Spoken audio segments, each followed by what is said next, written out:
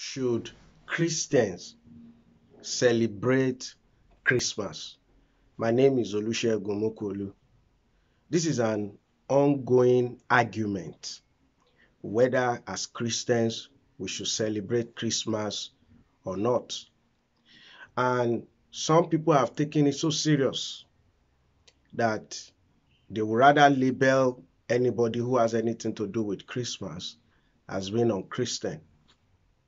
Some feel that it's a disobedience to the Word of God, because the Word of God did not say that we should celebrate Christmas.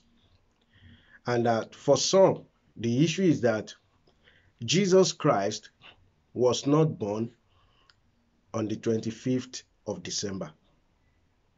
So is it right? Is it appropriate for a Christian to celebrate Christmas? Somebody even said recently that Christ is not happy because people are celebrating his birthday on a day that was not the day he was born. But what exactly is the position of the scripture on matters like this? Now, first, let's address a few things. When was Jesus born? Nobody knows. I perfectly believe that nobody can pinpoint the day in history that Jesus Christ was born. Nobody knows that day. Now, but is there anything wrong if you mark a day to say on this day Christ was born? Now, some people may say, well, there may not be anything wrong with that, but the fact is that the Christmas originated from a pagan religion or from some people who are trying to appease worldliness and so on, and they cook it together. But the issue really is this. Was Jesus born? Yes. Why was Jesus born? To take away our sin. So before you go ahead and begin to argue whether Jesus was born on 25th or he was born in March, whether we should celebrate Christmas or we should not celebrate Christmas, the first thing you should actually ask yourself is this: the reason for which Christ was born, is that reason fulfilled in your life? Have you been delivered from your sin? The scripture says you shall call his name Jesus, for he shall save his people from their sin. Have you been delivered from worldliness, from carnality, from the flesh, from the sinful nature? Have you been delivered? What is the essence of arguing about the birth of Jesus when the purpose of that birth is meaningless over your life? It means that you are just interested in engaging in endless conversation and endless discussion. So the fact is Jesus was born. That's what is most important. Number two is that 25th of December may not have been the day Jesus was born, but it's a day we simply celebrate the fact that he was born. We are not celebrating the fact that he was born specifically on the 25th of December, but on the fact that Jesus was born. That's all. Now, when you now even talk about celebrate, what exactly does it mean? Because see, for the people who are into occult, when they talk about celebrating a deity, they go to sacrifice to it. They go to perform religious requirement unto that deity. But that's not what Christmas is about. Now, what exactly do you call celebration? That I wore a cloth on Christmas. Don't I wear clothes any other day? That I eat food on Christmas. Don't I eat food on any other day?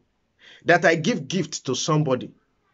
Don't I give gifts? That we hold a service where we preach about the purpose of the birth of Jesus and invite men to accept Jesus into their life.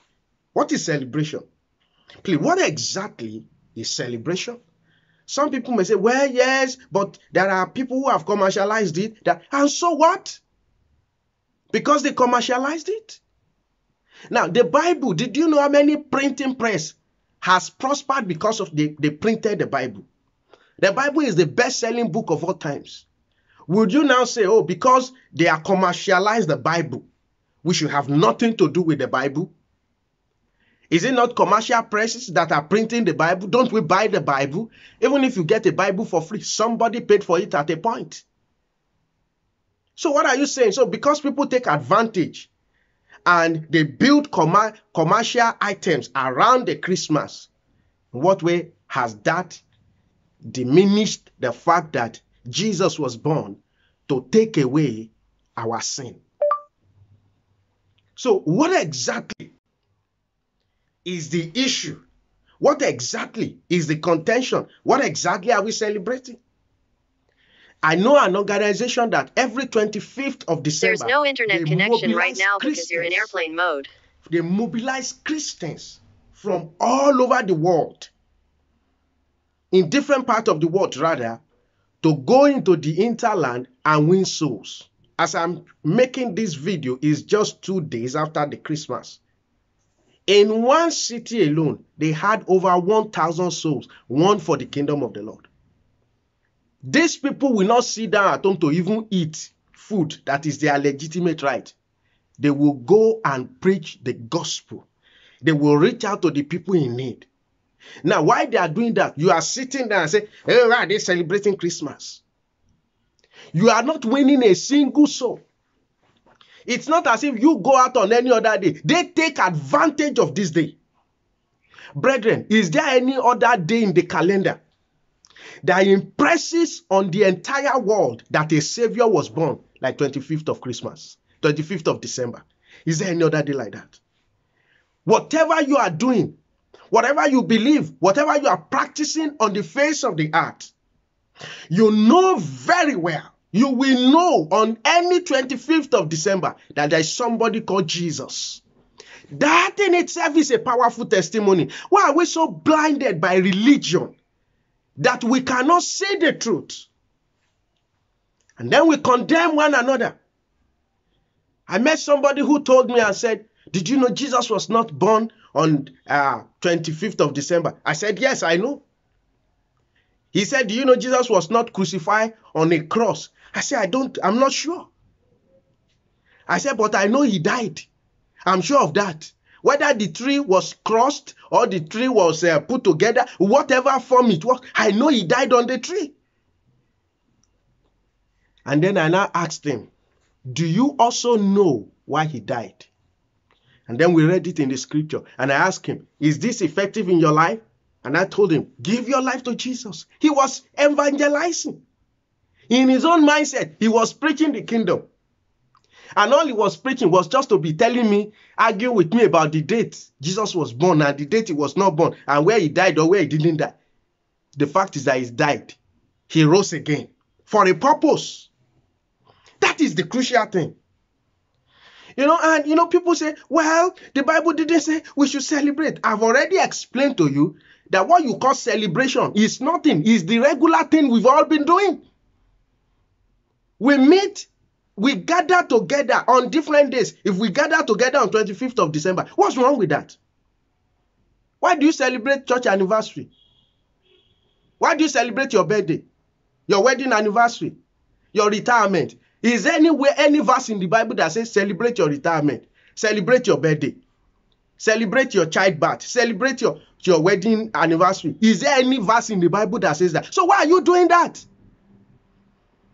But what is wrong if somebody decides and say, I have been in service for 65 years, for 70 years. I want to dedicate this day to just thank God. That doesn't mean he doesn't thank God on other days. It has only, that person just feels that that day he wants to dedicate it to the Lord. What's wrong with that? If you read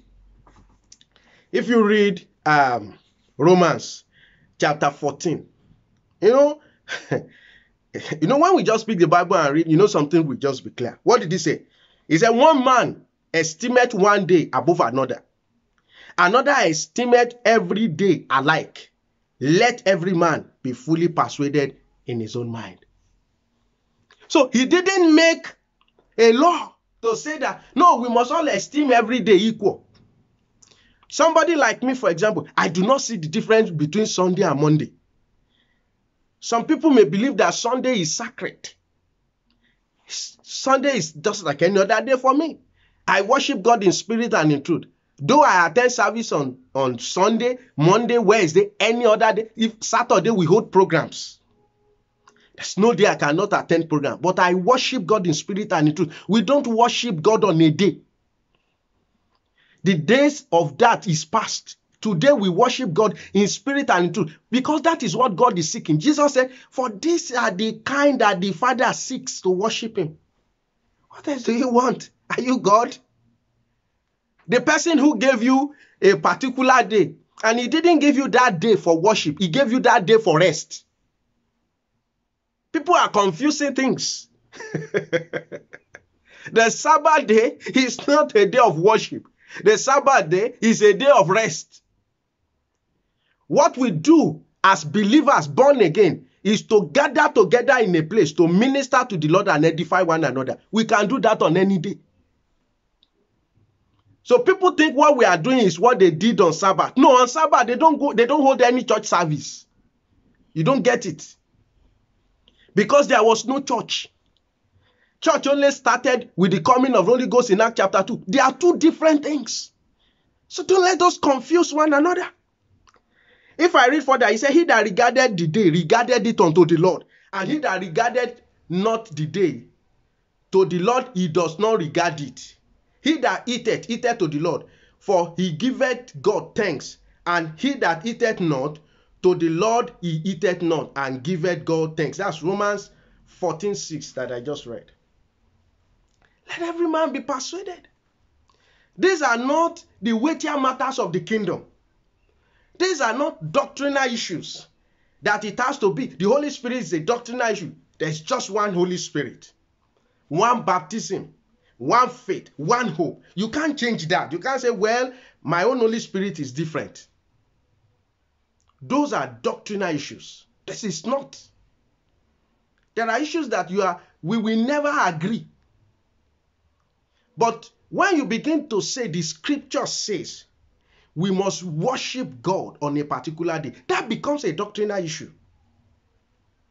But if somebody just feels that this weekend we want to use it to thank God, I may feel that you can thank God any other day. But none of us is right or wrong. We should just be persuaded. When people are winning souls, so you think the heavens will reject those souls that are won on the 25th of December? You think those people who gave their life to Christ and there is joy in heaven, you are thinking that God is not happy? You are sitting down there, are they celebrating Christmas? What are they celebrating? What did you see anybody celebrate? Will I not eat even if it wasn't Christmas? Will I not wear clothes? Will I not meet with brethren? If on Christmas Day I decide I'm going to come online and do a live video and I'm going to be sharing about the love of Jesus, what is wrong with that? So because it's Christmas Day or because it's been designated as Christmas Day, thank God for the word Christ in that Christmas. Anywhere all over the world, even if you are an atheist and you are a newscaster, you will call Christ that day. That is a powerful testimony to the entire world. If you have time and read this particular passage, Romans chapter 14, it's amazing. Talks about eating, talks about the day, talks about all these issues. Let every man be persuaded. In fact, he concluded by saying that, why are you judging another person?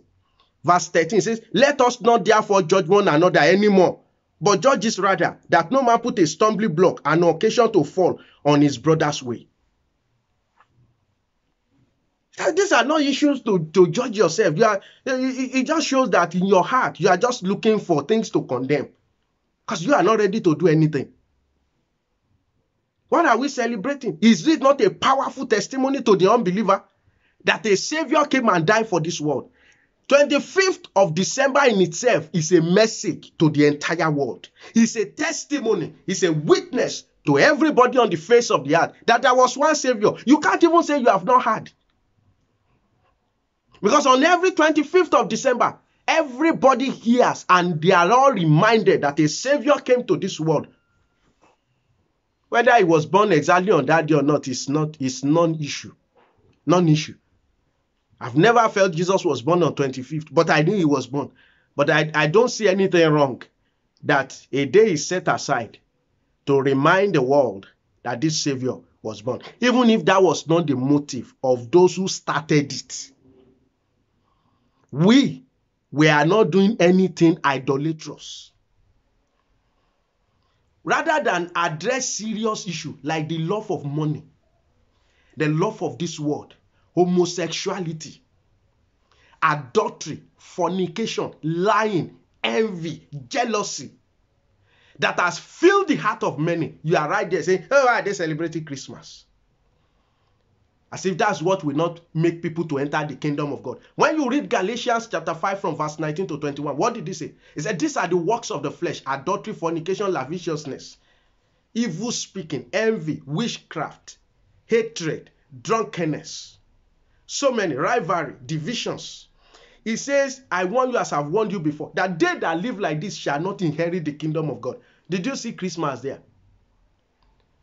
We are now living weightier matters. People who are telling lies that they cannot spend 24 hours without lying. Some of you are lusting in your heart. Some of you have gone through divorce upon divorce, despite the fact that Jesus said he hates divorce. No, that's not an issue to you. What is an issue is, why are they celebrating Christmas? You better repent.